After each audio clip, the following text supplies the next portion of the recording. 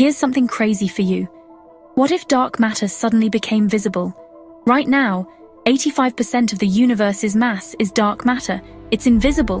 We only know it exists because of the way it bends light and pulls galaxies together.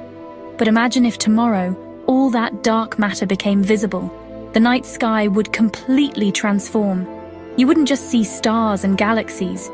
You'd see gigantic cosmic webs stretching across the universe, glowing like an endless spiderweb of matter. Even around Earth, you'd notice ghostly halos, because dark matter surrounds our galaxy like a massive invisible bubble.